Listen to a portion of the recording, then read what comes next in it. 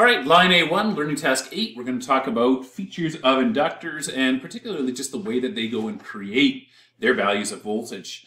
There is also a very, very critical thing that you need to note about this learning task, 8, 9, and 10, is that we are going to be missing some parts out of the formulas. There's just a misprint in a lot of the binders, not necessarily your binder, but most binders have this misprint, and it's a Greek letter delta that is going to be missing from lots of your different formulas. Once we hit that delta, or where we need to have that delta, I'm going to identify that for you. Once I've identified that for you, it's up to you to go and verify whether or not that's going to be a necessary part of your formulas from this point forward. So we will identify it inside the video. Then I'm going to identify a couple places that I see throughout the text. If you have another place where you're certain that this is one that's missing a delta, just ask, when we're on our live sessions, find out whether it's one that's going to be missing.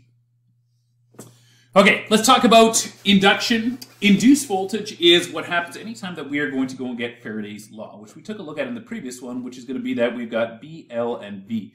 Flux density, length of active conductor, and velocity, or relative movement between the flux and the conductor, whether the conductor is moving past the flux or the flux is moving past the conductor. And we went through how we can go and increase, the flux, or we can increase the length of the velocity, and that would give us an increase in the amount of voltage. This is ultimately all going to be called electromagnetic induction, where we're using magnetism and we're converting it into electricity. This is, another one of our fundamental universal laws, that energy cannot be created or destroyed. It can only go and change form. The module starts out over here by going and saying, hey, you should remember from, level 1 about how to use your left-hand rule. We did just go over this in the previous video, so you should be all right with this. Use your left-hand rule for conductors. Stick your thumb in the direction of conductor direction of current on the conductor, and you should be able to identify the direction of rotating magnetic field. If you don't know what your direction of current is, you should remember dot and cross convention. Cross is going to be an arrow that is flying away from you. Imagine that that's this arrow. It's going to be the feathers on the back end of the arrow as it's flying away. Dot is going to be the very tip of the arrow coming towards you. So when I'm looking at a cross section of a conductor, if I see the dot, that's current coming towards me. If I see the cross, that is the current moving away from me. Use your left hand right now. Verify the direction of current, or the direction of magnetic flux that is around each of these conductors. It's relatively straightforward. Just curl your fingers around in the direction. Once that is established, we're going to be able to move on to our next section. The next section is going to be talking about a change in current. What happens when the amount of current that is traveling through here goes and increases? Well, we know that any time that we get an increase in current, we are going to go and get an increase in the size of the surrounding magnetic field. And it starts from the very, very center. Every time there's a little bit of an increase in current, we're going to go and generate another flux line. And that other flux line is going to go and push the other ones further out. Remember that lines of flux are elastic, which means that they want to contract as small as possible, but they can never go and cross each other. So every time that I increase the amount of current going through this conductor, I'm just going to say that my amps are going up. As I do that, I'm going to be generating new lines. Each of these lines is going to push out, and it's going to push this circle further and further out. We know that this magnetic line over here, the one that's on the very outside, is going to be stretched incredibly tight, right? Because we're going to be pushing it further and further. It's like taking any elastic. We know that it's going to go and have a lot more force than any lines that are going to be on the inside over here. Later on, we're going to go look at collapsing these back in and how we can utilize all of that force that's on the outside. Anytime that we increase the current, these magnetic lines of flux are going to be going and increasing, pushing further out. Anytime that we go and decrease the amount of current, they're going to be collapsing back inward and collapsing back inward like that, which means that ultimately they're going to be cutting back into our conductor itself. And as soon as they do that, we're going to be able to go and get this self-induction or self-induced voltage that we are going to go and generate back out of this. And what it's going to be is it's going to be a opposition that is going to be created inside of the conductor that is going to fight back against the change. It's never going to win, but it's always going to go and resist it. Let's take a look at this drawing that they show over here. Now, I've put up a left-hand rule picture right beside it because we're going to use the left-hand rule to go and analyze this thing.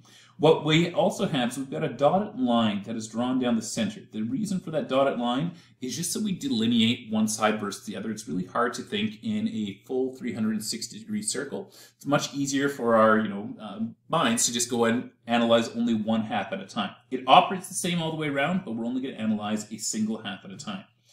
What we're going to do is we're going to go and apply this left-hand rule to this over here. And we're going to go and keep that center finger folded in because that's always, always, always the thing that we're going to be looking at last. Okay. Using our left-hand rule and working off of the dot and cross convention over here, you should be able to go and turn your thumb so it's facing into the page. It's a little bit awkward. And you should be able to verify this direction of magnetic lines that's circling around the outside. If my current that is going through here is increasing, we know that there's going to be more and more and more lines of flux that are going to be pushing further out. And so that's where we get this little arrow over here that talks about the motion of our flux lines. Our flux lines are pushing out through the conductor, which would be the same if my flux lines are pushing out. It's the same thing as if my conductor were pushing into the flux. It's a little bit of just a viewpoint type of thing more than anything. If you're at a train crossing and you look directly in front of you, you see a train passing across. If you turn to one side, the train's going to appear to be coming towards you. If you turn towards the other side, the train's going to appear to be moving away from you. You're still in the same position. The train is still doing the exact same thing that it was, but it's all based upon viewpoint. And what we need to take is we always need to take the viewpoint of our conductor because we know that our thumb is going to go and have the motion on our conductor that it's going to be looking at. So we look at the expanding lines of flux. Those expanding lines of flux are cutting through the outside of this conductor. I'm just going to highlight the outside ring of this conductor over here. So they're pushing out through the outside ring of that conductor. As they go and do that, it's the same as if the conductor were being pushed back into these lines. Once we have that established, what we can do is we can now take our left-hand rule and we can line it up with what we have over here. I'm going to take this left-hand rule. Now, it's hard to see on the picture over here, but I'm going to try to line this thing up. I'm going to go and take my first finger and put it in the direction of field. See these little arrowheads? That's my direction of field. So I'm going to go and line this one up over here. I'm going to go and line up this thumb over here, and this thumb is supposed to be going in this direction over here. So I don't know, maybe I can tilt this one here just maybe a little bit more. Let's just grab that there and tilt it a little bit more.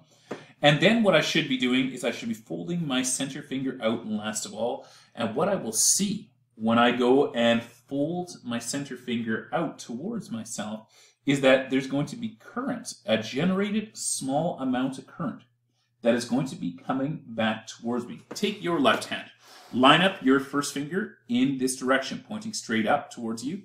Point your thumb across the page in that direction, right? Just line up like that. Now fold out your center finger. Your center finger should be pointing directly towards you, which shows you that there's going to go and be a counter EMF, a countering voltage that is generating a tiny amount of current that is going to be pushing back towards you.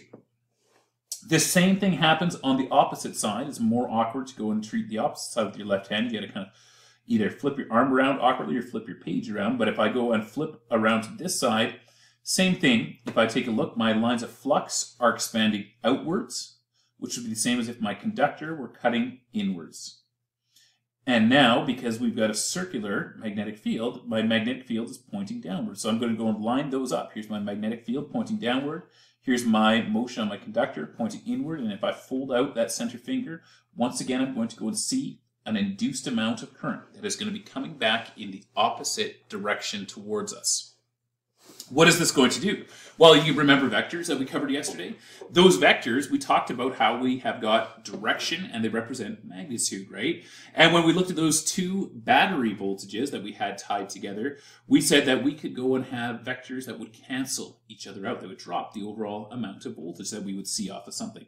We are going to go and get this over here, but you got to remember that these little green currents that we're establishing over here are generated off of this main current that is coming through here. That main current is never going to generate a large enough current that it's going to be able to go and completely cancel it out. All that it's going to do is it is going to go and slow down that main current. Reality, you could go and, look at it as if it were I don't know, I'm not really much of a sports person over here, but in football, you got the hiker dude and then the big, the linebacker guys over there. You can look at it as if you've got a big linebacker, which is going to be your main current over there. It's a big guy. And then as if you got a smaller linebacker, which is going to be this little green current over here. That smaller linebacker, I'll make him even tinier here. That little tiny linebacker over there is not going to go and stop the big linebacker, but he is going to go and slow down that big linebacker. Is going to prevent that big linebacker from, pushing his way all the way through right away. That's what we're getting over here with these self-induced voltages, or this counter EMF, where it is slowing down the rate of rise of voltage, or the rate of rise of current that's going to be pushing through here. It is just a choking down type of effect. And we're going to go and use that term, a choke, when we start talking about a reactor or an inductor. Inductors come by a bunch of different names. Reactors, chokes, and inductors are all terms that are going to be used to go and describe these. Generally speaking, we use the term reactor when we're using them in motor control type of applications. We will use the term chokes when we are dealing with electronics. We'll use the term inductors when we are dealing with AC, but they're all the exact same thing. It's just different, sectors of the industry that have taken to using different names for these. If you didn't get what was going on here with this creation of the self-induced voltage over here, pause at this point, go back through, just watch that again. You have to understand that anytime that I get an increase in current, where my current is increasing outward around that conductor, it is going to be cutting through that conductor and thereby creating a self-induced amount of voltage inside there. What is it trying to do? Well, it's trying to prevent this current from changing. Remember how we said that the current was increasing, and that's what was pushing the lines of flux out? If my lines of flux were not moving, if I'm no longer changing my value of current that is going through here, will I have any more motion on my flux lines? Will I be creating new rings of flux and pushing them out? Absolutely not. I will have some lines of flux that are going to be going around the outside over here, but those lines of flux are going to be a fixed number. I don't care, we call it 100 million of them right now. That 100 million lines of flux is all there is going to go and be. We're not increasing or decreasing, and that's what's happening anytime that we get ourselves to a steady value of current. But as soon as we start to go and drop our current, we're going to go and see a reversal of this entire process over here. The reversal that is going to go and happen is going to be that now if I start to drop the amount of current that's going through, so actually why don't I just put up a little graph here on the top. We're going to go and call this axis over here amps. We'll call this one over here time. What we took a look at was when we are increasing our amount of current over time, and that we saw that we had that current that was going to be coming back towards us. I'm going to put a little dot underneath this graph just to represent that's what was happening. Then when we get to this point over here, we're going to go and say that now we're at a steady amount of current. When we get to a steady amount of current, we no longer have got any lines of flux that are pushing out. Therefore, we're not cutting through any of the conductor itself. Therefore, we're not inducing any values of voltage. So we are going to go and have no induced voltage or currents or anything like that. And now what we're going to do for our very last step over here is we're going to go and drop our value of current. If we drop our value of current, what's going to happen is all these lines of flux, and it's still current in the same direction, okay? So we pushed all these lines of flux out. What's going to happen now is all these lines of flux are going to go and shrink back in, okay? They're getting smaller and smaller and smaller, which means that, I'm just going to go and wipe those ones out, which means that now my motion of my flux lines are coming back in, which would be the same as if my conductor were pushing out of those. Same with this side over here, the motion of my flux lines are shrinking back in, which would be the same as if my conductor were pushing out on those. Just remove a bunch of that as well. So what is this going to go and do? Well, we're going to once again have induction, right? We have got lines of flux that are cutting through a conductor. Anytime that happens, we do get induction. Let's go and analyze that. We're going to take a look at this side over here again, because that's the side that we started with last time. I'll use a blue marker this time. Has my direction of my field changed? Absolutely not. Has my direction of my thrust on the conductor changed? That has, because now it appears as if my conductor were pushing out. The lines of flux are collapsing back in. It's like my my conductor would be pushing back out. So I'm going to go and line up my left-hand rule with this thing. I'm going to go and take my first finger in the direction of my field. I'm going to go and have my thumb in the direction of my thrust. Unfortunately, I can't do that on this one here right now, just because that picture is actually not going to go and flip around for me. Maybe can I rotate it? No, I don't think so. There's nothing that's a quick flip option off of here. Whatever, we'll just ignore that picture. We'll do it ourselves manually with our left hand. Take your left hand, put your first finger in the direction of the field, pointing straight up like that. Take your thumb. Remember, we always do the finger gun first. Point your thumb out towards the left right now. And now unfold your middle finger. When you unfold your middle finger, you are going to go and see that it is now going to be driving current back in like that.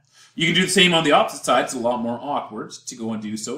But you can go and either flip the page around or flip your body around, twist, whatever you need to do. But you'll find out that doing that same analysis on this side shows that we are now going to go and be inducing a value of current that is going to go and once again be heading away from us. Compare that on this graph over here. If we take a look at this graph that we have in the upper right-hand corner of your page, or of your video right now, what you're seeing is that as the current was rising, as the circuit current was rising over here, that we were fighting against that rise. We were stuffing electrons back against it. Now, as the circuit current is falling, it is going to be generating. It's collapsing lines of flux back in onto itself and generating small amounts of current. It's as if this thing were slowing down. Let's go and take our linebacker guy right now. It's as if this linebacker were slowing down, but now we have got a little helper, I don't know, a mini linebacker of some sort that is helping to go and push him through there. We're getting this effect where we're opposing a change in current. And that's really the heart of what an inductor does. An inductor just does not like change. It's a lot like you and I. Once it accepts the circuit current, it doesn't do anything, right? Once our circuit current is not changing, it just kind of lives with it, and that's the way it is. When the current is increasing, it doesn't like it. It fights against it. When the current is decreasing, it doesn't like that either, and it fights against that. And what it's using in both of these is it's using energy in the form of electromagnetic lines of force. It's going to create current based off of those electromagnetic lines. This is really, really critical for us, that we understand that the inductor is only active on the two shoulders over here. When I've got a change in current going up, when I've got a change in current going down, that I never get any action out of that inductor when that inductor is at a flat line.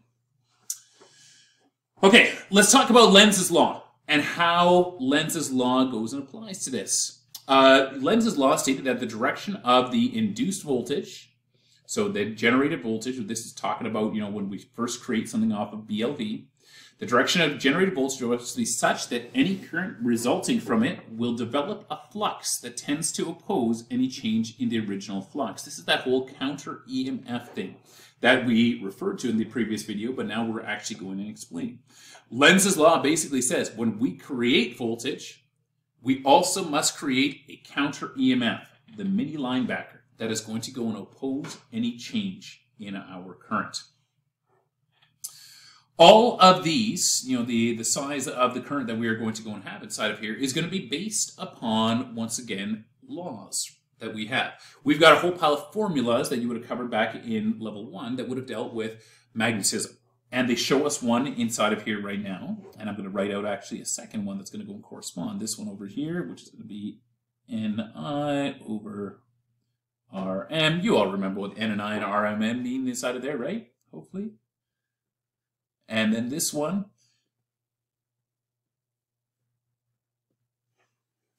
beta, which is going to be phi over top of area. Okay, what are these ones? This one over here is going to be for my actual Webers, which is going to be the number of lines of flux that I'm going to have, a physical finite number of lines of flux. This is going to be a number of turns that I'm going to go and have. So I can define how many Webers I'm going to have based upon the number of turns, as well as based upon the amount of current that I'm going to go and have through something. all over top of the reluctance, the magnetic opposition that I'm going to go and have based upon the type of material that I've got my coil wound around. Let me write that out there, reluctance. So Webers are based upon my ampere turns over top of my reluctance. A lot of times we'll just see it, being stated as being Webers are ampere turns. We don't so much consider the reluctance that's going to be inside of there.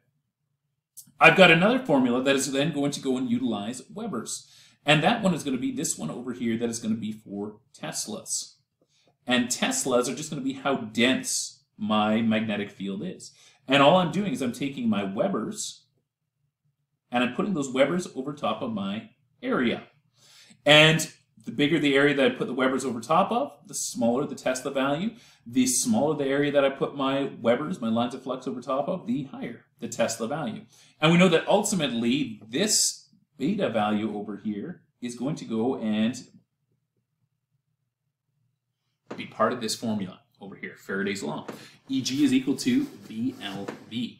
So what we see, if we follow this through, and it's just a train of calculations, if I see an increase in the amount of current that is going through my conductor, I'm going to go and see an increase in the amount of flux that I'm going to go and have. If I see an increase in the amount of flux that I'm going to go and have, I'm going to see an increase in the amount of flux density that I'm going to go and have. And if I see an increase in my flux density, then I'm going to go and see an increase in the amount of voltage. In other words, the size of the voltage that is going to be generated is going to be directly related to the rate of change of the current. The faster that my current is changing, the faster that I'm going to go and change this, and the faster that I'm going to go and change my value of voltage. We're going to go and put that all into a formula here in a second. But before we do that, we're just going to go and define what this voltage is, this generated voltage that we're talking about. We have got this generated voltage that is going to be based upon all of this interaction inside of here. We call this thing the counter EMF. And the counter EMF is what created either the little bits of aiding current in this case or the little bits of opposing current that we had there before. Self-inductance is just going to be an inherent property of any circuit that has got a wire in it. It's a property of a circuit that opposes any change in current in that circuit. So we have this that's constantly at work all around. That's why components that are made out of many turns of wire, transformers and motors, for those of you that have ever wondered about that, that's why they aren't seen as short circuits, because we're going to have this self-inductance that we're going to be able to go and strengthen, and it's going to fight back against any sort of voltage applied, and that's what prevents these things from acting as short circuits. Let's talk about the unit for inductance. The unit for inductance is going to be the Henry. The Henry is going to be abbreviated with a H. And a circuit is considered to have an inductance of a Henry when a change in current of 1 amp produces a change in total flux linkages of 1 Weber. So if 1 amp changes my total amount of flux by 1 Weber, either increases or decreases it, that I'm going to go and have.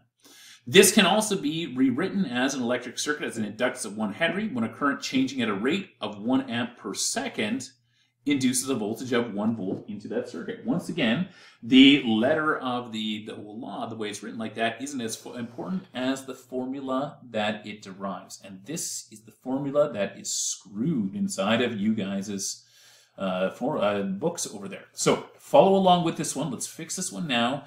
And then hopefully it doesn't screw you up too bad with a bunch of the other stuff that's inside of here. Once again, during our live sessions, if you've got questions about whether it's a screwed formula or not, identify which one it is and which page and which topic it's under, and I can quickly look it over and talk to you about that one. This is the way that the formula is supposed to go and look. E is equal to negative L delta I over top of delta T. Delta is a Greek letter, it's the Greek letter D, and what it represents is change. We always see this delta being used whenever we have got a change. So the way that the formula looks inside of your book here right now doesn't make much sense, because it says that, the counter EMF is going to be based upon the current over top of the time multiplied by my inductance in Henry. What we need to have is that this is a change in voltage or a change in time that we are going to go and have. Let's go through what this formula has. First of all, this L over here is going to be the inductance of the circuit measured in Henries. That Henry's value that we are going to have, we're going to multiply that Henry's value by the change in current over top of the change in time. Now, my change in current can be a rise in current over a short amount of time. It could be a fall in current over top of a short amount of time. Whatever it's going to be is going to go and determine what my multiplier is for my Henry. So I'm going to go and multiply that together. And then this is super critical, this negative. That negative means that we are going to go and have an opposition. It just shows us that we have got an opposing value of voltage. We're going to go and use this formula heavily inside of our next self-test, next learning test that we are going to have. But for now, just correct it inside of this one, and then anytime that you see that formula in the other ones, it is missing these deltas over here. Okay, let's talk about inductors. We'll come back to that formula when we need to go and utilize it. Let's talk about an inductor itself. An inductor is simply going to be something that has been built to go and maximize the amount of self-inductance, or the amount of opposition to current change that we are going to go and have. Usually what we do is we take wire and we wind it together into a tight coil. The tighter the coil that we are going to go and put together, the more inductance that we are going to go and have out of it, because the more magnetic lines of flux that it's going to be able to go and link across from one to another, right? Instead of us just looking at a single set of lines of, current going through, now we've got lines of current coming from other ones that are pushing back through in the opposite direction. So it's going to go and increase the total amount of inductance. Our simplest inductor is just a straight line. Any wire always has some self-inductance. It's relatively low. Usually we go and ignore that. In some high-frequency applications, we will worry about it. And for people that are utilities like hydro, they will also worry about it because they're looking at the losses across the entire province. So they do need to go and keep a hold of however many losses they have, etc. Our inductors are going to be wound around different types of components based upon the application we're going to go and use them in. Air core inductors are going to be just coils of wire that are going to go and be formed. Here's our symbol for one. Coils of wire that are going to be formed around usually a plastic spool, and then it's just going to have air through the center. The reason that we use these is any place that we have got high shred losses. You should have covered in your AC theory back in level 1, skin effect, hysteresis, radiation, eddy current, and dielectric losses. If you don't know those losses, why don't I just write them down here? Is the beginning of second year after all, so let's make sure we got it defined early on. Skin effect. It's a type of loss where we drive all of our current towards the outside edge. Hysteresis, this is going to go and be a lagging effect that is going to go and happen inside of cores, magnetic cores. Radiation, this is going to be lines of flux that are going to escape our circuit and then travel out to the universe somewhere, cut through something, and induce heat there, but it's still a loss from our circuit. Eddy currents are going to be circulating currents that are going to be set up inside of our coils, or inside of our cores. And then dielectric losses, which are going to be losses inside of our insulation. All of these losses over here, and we use the acronym SHRED for them, all of these losses are going to increase anytime that we see an increase in frequency or we see an increase in voltage. So our air core inductors are going to be used in any places where we have got high frequency or high voltage, because they would just have too big of a set of losses otherwise. Iron core inductors are going to go and have iron or steel. Oftentimes it's going to be a powdered iron or steel that's going to be bonded together in epoxy. It makes it really easy for manufacturing. They just kind of like take powdered steel, they mix it in with epoxy, and then they just squirt it into a mold. And once it's inside of the mold, the epoxy hardens up and they can get it in any shape without having to do any sort of machining. They're going to go and have what we refer to as ferrite cores. And we'll go and use a special type of wire. It's called magnet wire. It's just got some different... it's the way that the insulation is done off of it, the actual physical properties, the thermal expansion, it's all just a little bit different than our regular building copper wire. So it's designed to be wrapped around these ones. We'll use these things anytime that we've got low frequency, under like 100 hertz and below. We consider that to be relatively low frequency. The last one that we are going to go and have is going to be our variable inductors, the variable inductors, are going to allow us to change the amount of inductance that we are going to have. Usually what we are going to do is we are going to go and change the core. It's the easiest thing for us to go and do is change what the core of that inductor is, and the most common way that it's going to be done is if I have got a core, we'll just draw this as a core over here. What I'll do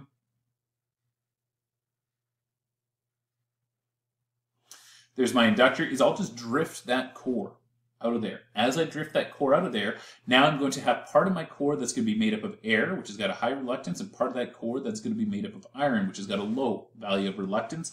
And as a result of that, it's going to change the overall permeability of my core.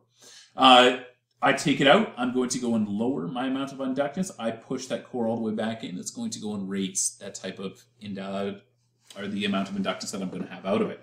They are used all over the place. To give a couple examples, not stuff that's so pertinent to us. They talk about welding machines that they sometimes use to adjust the amount of output current on some of our older style welding machine. They talk about tuners and radio receivers. We don't use them as commonly in radio receivers as we use them in industrial instrumentation.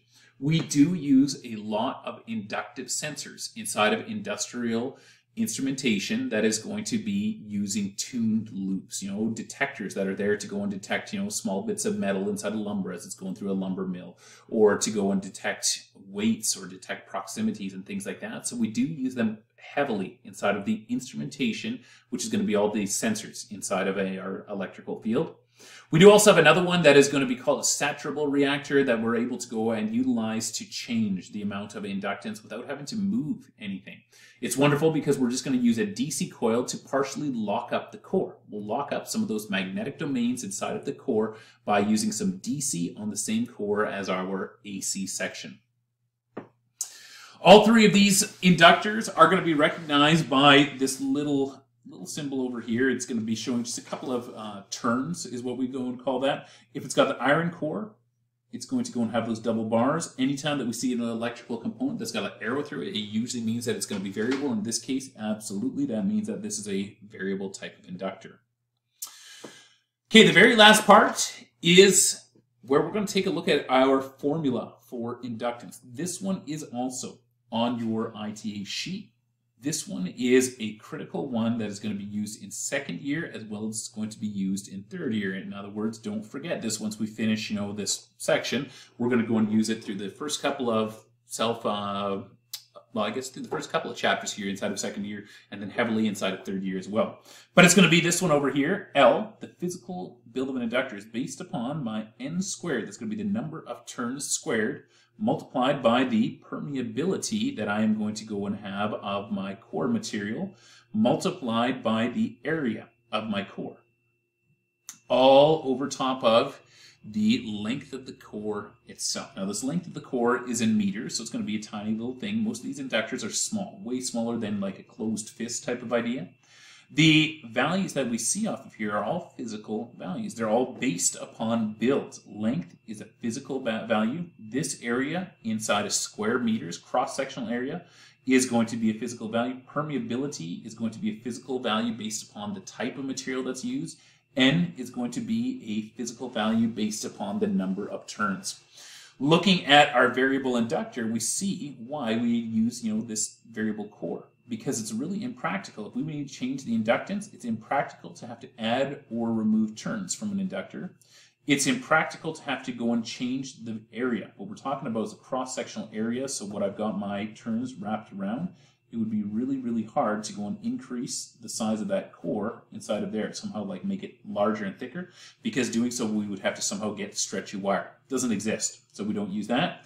And we don't really change the length. The length sometimes has been changed in some of them, but it's pretty uncommon that we're going to go and change the length. Once again, if we're looking at a variable inductor, the most common thing that we are going to go and see is that that variable inductor is going to go and have a core that we can go and drift out of that thing. I'm drawing this thing poorly, but whatever, we'll make it work over here. As I drift that core out of this inductor, I'm going to have more air, less iron. Therefore, my permeability would be going down. As soon as I push this core back in, my permeability is going to go back up once again.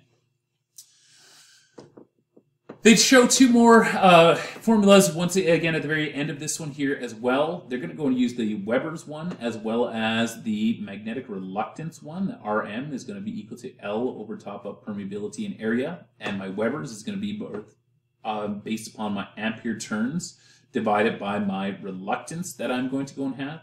And they just use those two formulas to show that, look, if we decrease the amount of reluctance, then we are going to go and increase the amount of flux that we are going to go and have through there.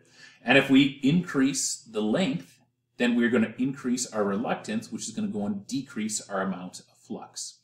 It just shows where the relationship is between each of these, the permeability and the length, when it comes to this formula itself. Okay, that covers us off here for the basics of what an inductor is. It's a little bit nutty, you know, at first when you're looking at this, particularly this whole concept of self-inductance, you know, where it's cutting through that outside ring of the conductor. As it's cutting through, it's either going to be creating a current that's in opposition or that's going to be aiding it, depending on whether my current is increasing or decreasing. But you need to have this, because what we're going to do is we are going to move directly from inductors in DC, which is the next topic we're going to cover. We're going to move into inductors in AC, and then we're going to go and take inductors in AC, and we're going to convert those into transformers. And then we're going to take in third year, we're going to take a transformer, and we're going to start to make it rotate. That's going to be what we refer to as an electric motor. So this over here is so critical that you get this at this point, because you are going to use this foundationally to go and build transformers and motors and build that theory. If you don't get this now, you're going to struggle with those other components later on.